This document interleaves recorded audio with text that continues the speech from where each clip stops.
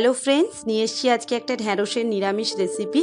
এটা খুব কম তেলে অতি কম সময়ে এবং খুব কম ইনগ্রেডিয়েন্টস দিয়ে অতি সহজে বানানো যায়। এটা ভাত রুটি পরোটা সমস্ত কিছুর সঙ্গে খুব ভালো লাগে খেতে।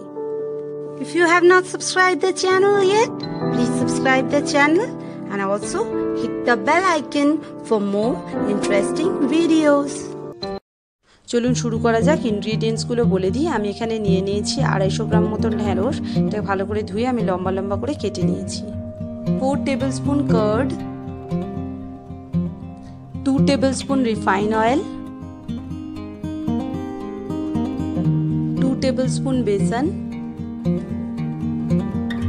ফোড়ন দেওয়ার জন্য নিয়ে নিয়েছি কারি leaves, 2 whole red chilli, 1 teaspoon mustard seeds whole mustard seeds, 1 teaspoon whole cumin.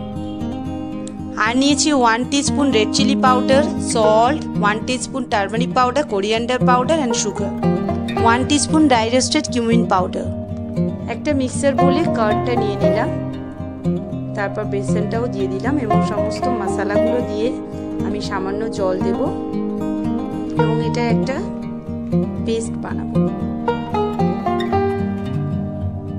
পেস্টটা রেডি হয়ে গেছে, এবার এটাকে সাইডে রেখে দেবো। মিডিয়াম হিটে আমি কড়াই বসিয়ে দিয়েছি। কড়াই বসিয়ে দেওয়ার পর 1 টেবিল স্পুন মতন রিফাইন অয়েল দিলাম। রিফাইন অয়েলটা একটু গরম হলে আমি কেটে রাখা ঢ্যাঁড়সগুলো এখানে দিয়ে দেবো। একটু নুন এবং একটু হলুদ দিয়ে এটাকে ভালো করে ফ্রাই করে সরিয়ে রাখবো। কড়াইতে 1 টেবিল স্পুন মতন রিফাইন অয়েল দিয়েছি আবার, এবং ফোড়নে যে ইনগ্রেডিয়েন্টসগুলো দেখালাম সেগুলো একে একে করে দিয়ে দেবো।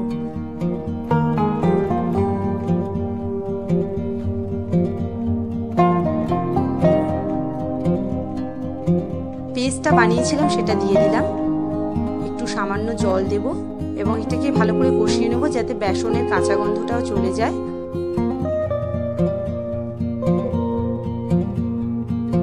ফ্রাই করে রাখা ঢ্যাঁড়সগুলো দিয়ে দেবো and again I will cook it for 2 minutes.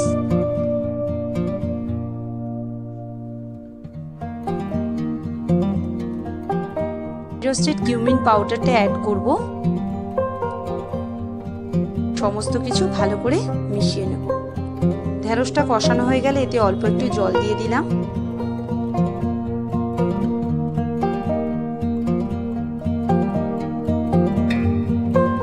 Now I will cover it and cook it for 10 minutes. Minutes হয়ে গেছে, এবার একটু চেক করে নেব। রেডি হয়ে গেছে দহিওয়ালা ভিন্ডি। এটা খুব অসাধারণ খেতে হয়, অবশ্যই বাড়িতে ট্রাই করবেন এবং আমাকে কমেন্ট করে জানাবেন কেমন হলো।